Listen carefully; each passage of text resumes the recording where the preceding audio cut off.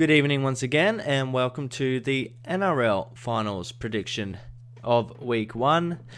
Haven't particularly watched a whole lot of NRL, but I do kind of keep up to date with it. Before I get into the tips, my thing with this year's comp is that there is only really 2 teams that look actually competitive. Should be in the grand final and to win it, and that is Panthers Storm. So that will make my predictions fairly easy going into this. But yeah, that is just how the last, I guess, few rounds have gone, and I will kind of go into that a bit more when I do the tips. But the first game is Panthers versus Roosters. As I said before, Panthers and Storm are going to be the 2 teams to watch out, and so Panthers is my pick. Roosters got thrashed, and that's not good, so Roosters can bounce back. They still have the talented team, but I don't have them winning. Panthers are just hot at the moment, but with the one premiership, there is expectations to be winning. So I hope they win. Even so, I hope they do take the comp out. Let's see. Ooh, we got some ins and outs. So in for the Panthers, we got Dean Ware, Dylan Edwards, Mitch Kenny, Stephen Crichton, Villamay Kikau. I think that's pretty sure that's how you say it. And the out is Dane Laurie.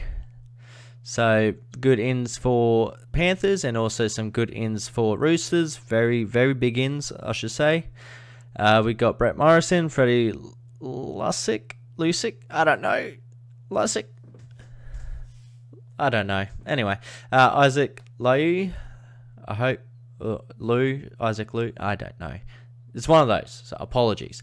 Joseph Manu and Lindsay Collins in, and with Jake Friend coming out for Freddie, eh? So that is your team's ins and out.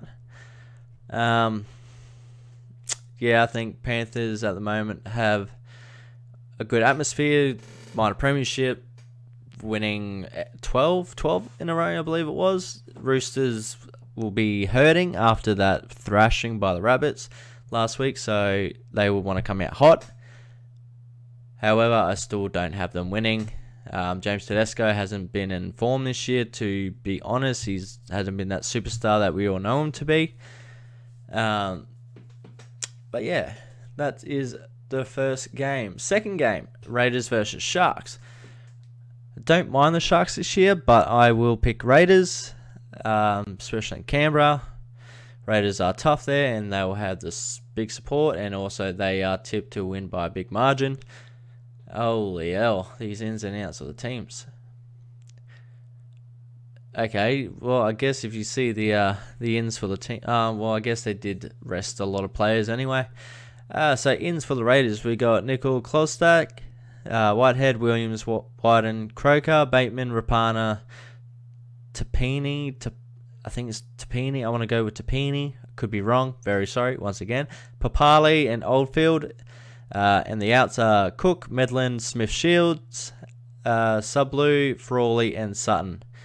And the Sharks have Brayley, Townsend, Ramian, Dugan, Katoa, Talakai, and Rudolph coming in with, holy hell, Magalhaes. I'm sorry, I don't know your name. Vasquez and McDonald making way for those players.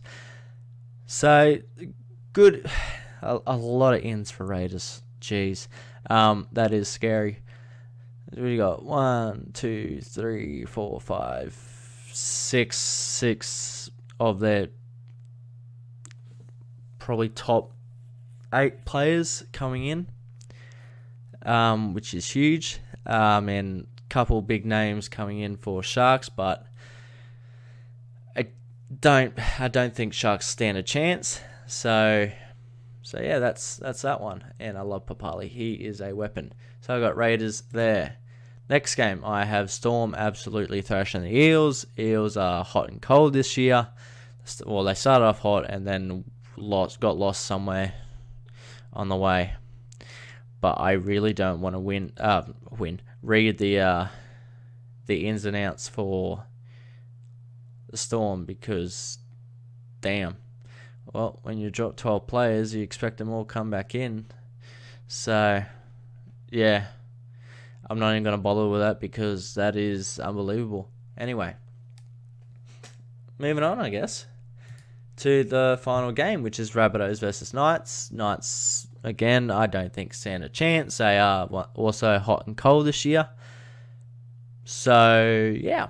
And Rabbits just coming off a big thrashing of Roosters. So, that's all I got to say about that. What's their ins and outs look like? Sua, Mago, Masters, Dargan are in for Rabbitohs. Or you surely think that if you've got players coming in, there'd be players coming out. But Shibasaki, King, Fitzgibbon, and Hoy coming in for the Knights. Yeah, the Knights are too hot and cold for me this year, so I'm going to go Rabbits 100%. And I guess that's all the tips. That's all the games. I got no more games to tip. Anyway, that should be it. Until next time, which will be next week, where we do week 2. Have a good night.